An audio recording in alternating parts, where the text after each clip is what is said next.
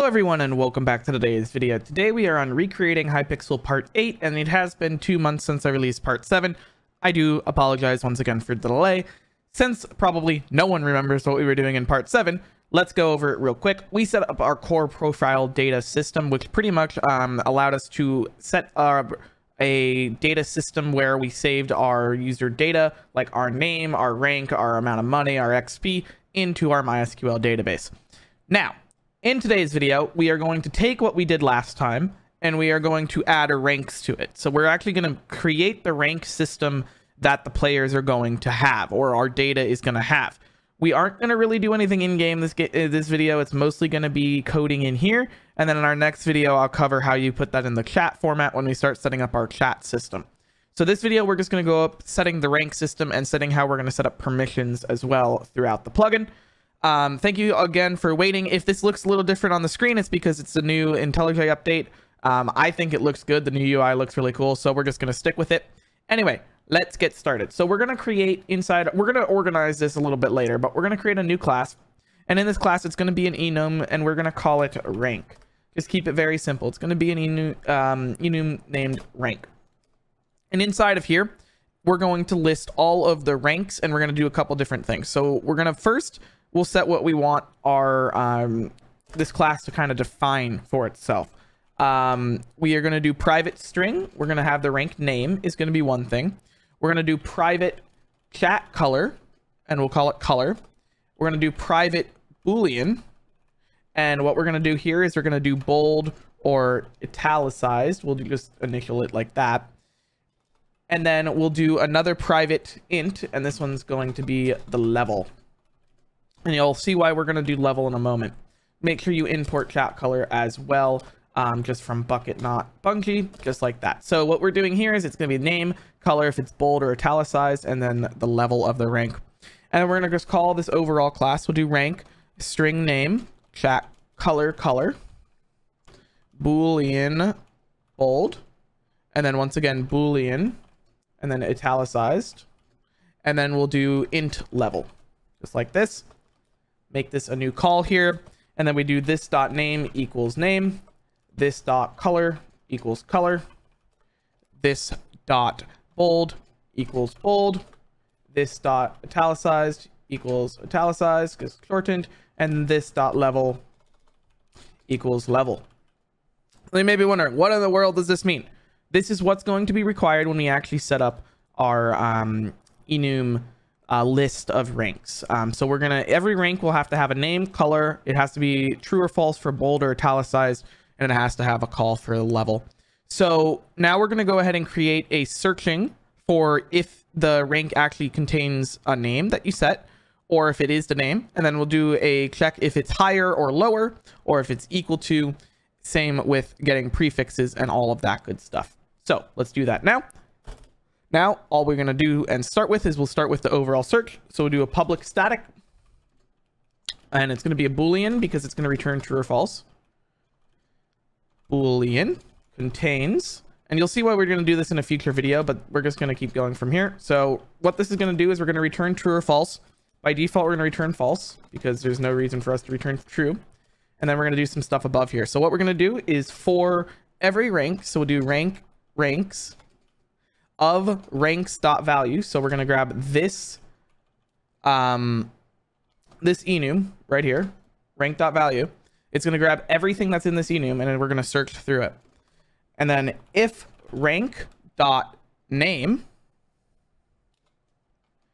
and then we'll do equals, since we're going to grab the name and make sure it's ranks.name because we're grabbing the name, equals the name of the rank that we're checking for, we are going to return true.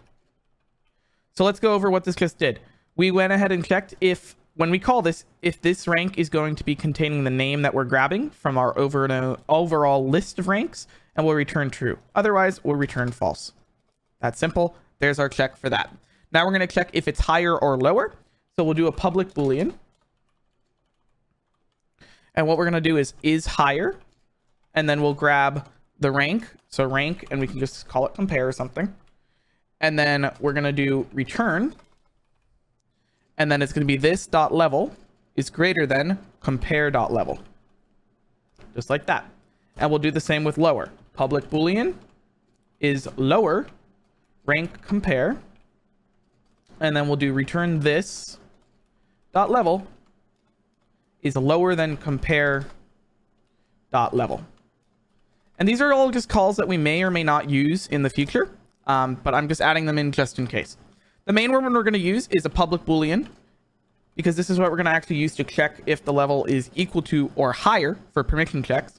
So I like to call it is higher or equals to, and we'll pull the player because we can send them a message. We'll pull the rank, and I like setting a callback here. So we'll do Boolean callback. So you can decide to send a message or not, and you can just import player there. And what we're going to do here is we're going to do if callback and this dot level is less than rank dot level. This is where we're going to send a message. So we're going to do player dot send message. It's a normal send message. We'll grab our color class. Color dot, I believe we called it, we got to check what we called it over here. We called it color dot translate, color dot log, color dot main. So we called it color dot main. So we'll do color dot main. And make sure you import the correct color and not org.color. So color.main, string, permissions, or like you could call it rank. I'll call it permissions. And then I'll be like, we can do color, you need to be rank, and then we'll do space rank.get name, which we haven't done yet, but we'll go ahead and add that in a minute. And I like the rank name if we're following Hypixel to be non-higher case. Mineplex would make it higher case or uppercase. Hypixel will not, so we'll just keep the name. So you need to be ranked blank to use this command. Just like that. So that will be the message it's going to send, and we'll return false, obviously, because we're not actually going to allow it. Now, if you do another one, if this dot level equals this rank dot level, this is going to be true. Return true. Otherwise, it's going to return false. So let's go over what this just is, because it's a little bit confusing. It is grabbing if the player rank is higher or equals to whatever the rank is. If it is, it will return true. If it's not, and callback is false, it will send the message. But if callback is not false, it will not. And I messed up here. It's supposed to be exclamation point equals rank.level. So it does not equal, and it's enabled callback. Otherwise, if it's not equal, it will always return false, so you don't need a redundant check there. Pretty simple, right? And you can do is lower or equals to as well if you have a reason for that. I don't, but I will still throw it down here in case you want to use it for your server. If for some reason you're checking that like that. To save a little bit of time, what I'm going to do is I'm going to throw in the code for get prefix. You can go ahead and copy this down if you want. I am going to change bolded to bold and italicized to italicized, because I remember above I did limit it to just be quickly and easily done. So you can just switch those around, but you can see if it is bold and italicized, it will add those color codes. If it's just italicized, it will do that. And if it's bolded, it would just do that and return the translated code for the prefix. And then same thing with the others. It's very simple to get. And to keep this easy, I'm just going to add a getter at the top of this class, because what that will do is it'll allow us to use the get name and stuff without specifying it at the bottom. We've went over that in a previous video. So if you're interested on how that works, I will leave it linked down in the description, or you can check out the playlist. So those are all the checks. Now we can actually go into detail on how to add ranks to here. We're going to add a couple ranks just to keep it easy. We're going to keep the default rank at the bottom. Every other rank will go above it. So what I mean by this is we'll type default, which will be the name of the rank. And then the name, we're not going to have any tags, so we're just going to leave it blank. And then remember, bold is one, false for the second one. And then the level. For level, we'll just keep it 1. And I'm forgetting the color. My mistake. So color, we'll do chat color dot gray, because the default color will just be gray. This is going to be the bottom of the list here. So we have our default rank. It has no name. It's not going to display anything. Its chat color is going to be gray. It's not going to be bold. It's not going to be italicized, and its level is 1. We can copy this and post right above it. And what we're going to do here is we'll just change this to a comma. and this is going to be level 2. So let's say you wanted this to be your mod. I think Hypixel does green. We'll set it to mod. Should it be bold? It should. Its level is 2. So what this means is if it's higher or equals to, it's going to take that level. If you say it's higher or equal to default rank, everybody above will have that permission. If you say it's higher or equal to mod, default will not, mod will. We'll do the same with admin and then owner above that. So do owner at the top. It will be level 4. Obviously, we'll add all the ranks in later. Owner will be red. And then we'll do admin, which is the same thing. Admin will also be red. Just like this. And that will be level 3. So what we have done here is we have added all of our 4 ranks that we're just going to have by default. We're going to have our default rank, our mod rank, our admin rank, and our owner rank. We have level 1, 2, 3, and 4. These levels are going to be modded and bolded. These will not. And then we can check it in any other class using this. So we don't really have a way to test that at this point because I haven't set it up yet. But what you would do is theoretically, if we had our command system set up, we had everything else set up, all of that good stuff, you will just call that rank class, and then you will check if it has a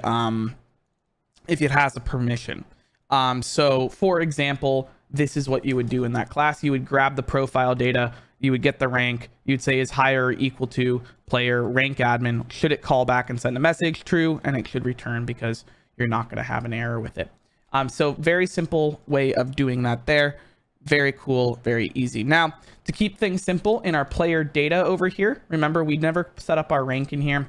So we're just going to add to the top private rank equals rank.default. So by default, you're always going to have that default rank, whatever that may be. And you can see here our rank by default is none. But to keep things easy and to make it just so it fills it in, what you're going to do is you're just going to grab whatever your default rank is for whatever you want and just fill it in here. So rank.default to string will be the default one if they don't have any data. Otherwise, what you're going to do is when you save your data down here, wherever we have our saved data, it's right here. So what you're going to do is whenever you have the rank set, you'll just go ahead and set that. We'll go over that in a future video, setting up rank commands, but it's pretty easy. We have saved our rank default to here, and now we are grabbing them all in here, and we can use permissions and stuff. So that is it for this video. Hopefully it made a little bit of sense if you have any development knowledge. If not, you can stay tuned for the future videos where I go over how to actually set up chat and prefixes and everything with this. Hopefully you did enjoy. Hopefully it was clear enough, and we'll go over more in the future. Thank you so much for watching. I'll see you next time. Goodbye. On the pavement, yeah.